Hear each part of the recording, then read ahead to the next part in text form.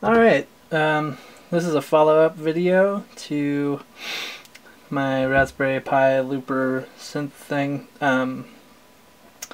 It started getting a whole lot of views recently and a whole lot of comments as well. Not sure, I think it got featured somewhere, or I don't know. But, so that's cool. A lot of people have seen it now. But it also means there's been a whole lot of comments that I've been trying to keep up with, but you know, I'm trying to answer as many as possible. But if you have like a specific question about the code or something, I'll do my best to answer that. If you're just asking how to build it, I can't really answer that in like a YouTube comment. This thing took about 3 months and a whole lot of research, so hopefully just me providing the code will get you started. So, one comment I get a lot of now is people want to see the insides of this thing. It's been shut since I built it, and I actually didn't ever want to open it again until something broke, but I figured I would open it up for you guys so you can see what's inside of it. And just a refresher for me as well. So anyway, got all the screws off. I will warn you, it's not pretty in there. There's a whole lot of wires. There's a whole lot of hot glue and tape. It's not pretty in the inside, but anyway, so all the screws are off. Let's go ahead and carefully remove the lid here, and I'm going to unplug. You probably can't see that yet, but so you can go ahead and remove the lid. Try not to stretch these wires out too much. So here is what is on the bottom of it. There's the Pi, and the connections to the Pi are, this red guy is just power. Just goes to a USB here, so I can plug it in USB for power. Then there's 2 more USBs plugged in here. This one just is kind of a, it just brings one of the USB ports to the back, so I still have access to it via USB. And then this USB guy goes to the Behringer U-Control, which is the sound card for this whole thing. I took the casing off the U-Control, but I probably didn't even need to. I thought that it would kind of fit better without the case.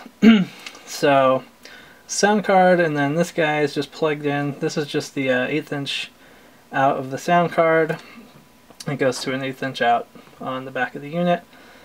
And then some of the other connections here, we have this reset. This is the reset button.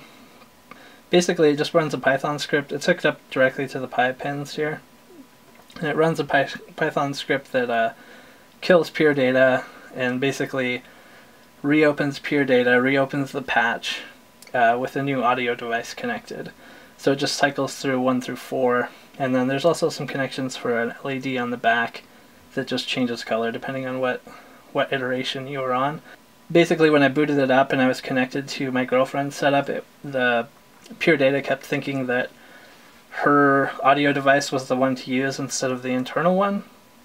So I put that reset button in there so I could keep cycling through until it found the correct one. That only happens when I boot it up while connected to 2 different audio devices. It just gets confused on which one to use. But beyond that, there is another 1/8 inch out here that is connected to the NeoPixels, and basically that's the lights that go around my suitcase. It's just an 1/8 inch that carries the power, ground, and data for the NeoPixels. So that is pretty much everything on the bottom, and clearly that's the simple part of it. And then we're going to bring over this guy. So here's all of the user interface stuff, and it is all controlled by this, which is a Teensy 3.6. There's a whole lot of connections on it. I also am using a multiplexer, and that's just because I ran out of analog pins on the 3.6. But, so what do we got here? The easy stuff, here are all the sliders, and then a whole lot of knobs. Those are all just connected. I think a lot of them go through the multiplexer into the Teensy there. Then we have the buttons. So these guys and these guys, and these are the SparkFun PCBs. But I actually drilled holes through them where the regular LED would mount in there, because I wanted to use these NeoPixels, and that's what these little guys are. The NeoPixels are really nice. They only take one data pin off of the Teensy, and you can just chain them all together. So I have 16 and 8, and then there's also these continue on to the output on the back, which go to a whole NeoPixel strip that goes around my suitcase. But yeah, so button pads, NeoPixels. There's just some regular push buttons here, here, here, and here. There's also, here's the encoder, and then here's the screen, which has all the UI stuff on there. Let's see what else.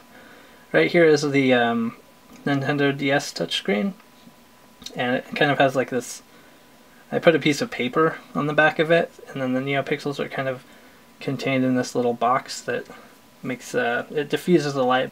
But yeah, what else is there? I mean, that's pretty much it. That's all the connections that I can think of. Buttons, knobs, sliders, these button pad PCBs. But yeah, you can find tutorials on how to use this guy from SparkFun, this button pad, and how to code all that, and basic tutorials on just like analog reads and stuff for Arduino. And then the screen has its own library from Teensy that I'm using. Yeah, so basically all of this just plugs in USB to the Pi, and it sends all of its stuff over serial into the Pi, into Pure Data. Pure Data receives that, and also Pure Data sends things serial to the Teensy, so I can display different things on the screen. Yeah, all of this stuff could be essentially detached. The code could be edited a little bit, so it's just straight up a MIDI controller. The reason I didn't go MIDI with all this stuff is because of some of the messages I needed to send back and forth, and also because I'm connecting it again to my girlfriend's setup, and it was getting confused on which MIDI device to use, either the Teensy here or the external one that my girlfriend has, which is like an audio MIDI interface. But yeah, that's really all I can think of. I think I'm going to try to keep this thing shut for now. I just wanted to do this quick video to give you guys a look at what all is contained within it. Again, it's not pretty. There's a lot of wires. I probably could have done this a million better ways as far as like the wiring and stuff, but this is the way I do things. I don't know, it works. All the connections are solid. It's working. It has gone through some live shows already, a couple. And yeah, you'll notice some of the knobs are different right now. I'm actually creating new knobs for this thing with some urethane that I'm casting myself. But yeah, that is a look at the inside. Hopefully that answers some questions about it. Again, I'll try to get to as many comments as I can, but the code is provided. Look through the comments, see if there's already a question that has been answered, and check out the code on GitHub. It's all there. Yeah, I hope that helped a little bit. So, thanks.